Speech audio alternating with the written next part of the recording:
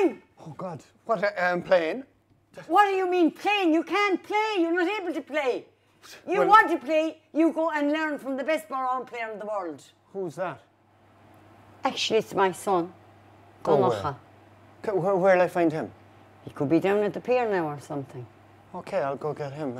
Thanks. Okay. Thanks. Yeah, cheers.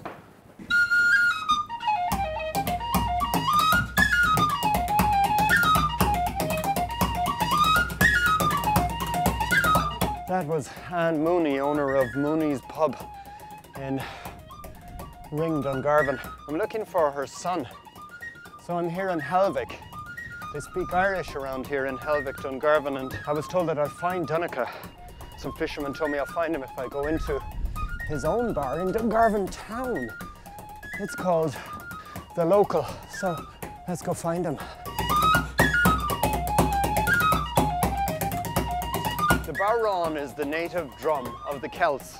Some say it originated from the tambourine, but there's a painting by Daniel Macleish back in 1842 during the Irish famine, and in it one sees a flautist, but also a bodhrán. So, Donica, where's it at? It's up here, up in the attic. Come up and I'll show you. All my dead bodhráns are up here. The attic. Is it safe?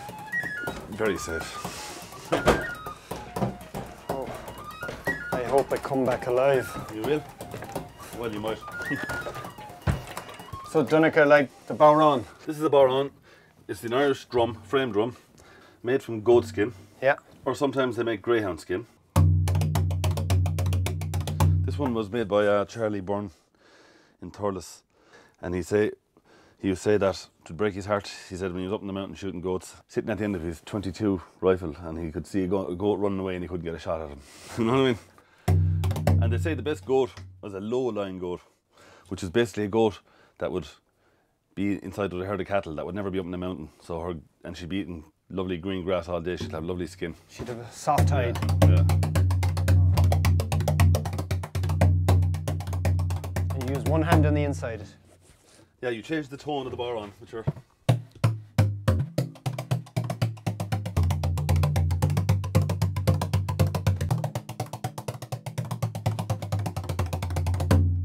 Donica, sure, can you hit anything and it gives a great sound?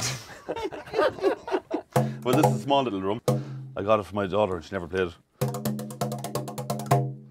And this is, well, like, this is a talking drum. I don't normally play this now, but maybe.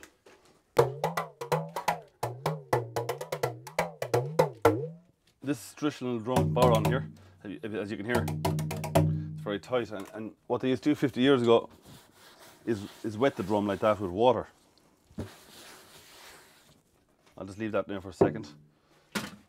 How did they do it now? Today now it's all done with tuners. See these built-in tuners? Gotcha. And Allen keys. But you can still, of course, if you don't have a tuner or an Allen key, you can still pick and wet it, you know? So this isn't, listen to that now in 2 seconds. So what are you hitting it with? Well, I'm hitting it with barbecue skewers rolled up together. And is that the norm? No, the norm is a wooden stick. And are you hitting it with one side or two sides? The advantage of the stick is you can kind of do rim shots like.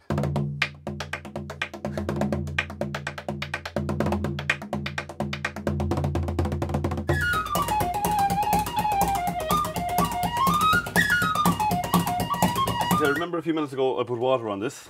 Yeah. Now listen to the difference in the tone. What's much deeper? Much deeper tone. Much nicer tone too.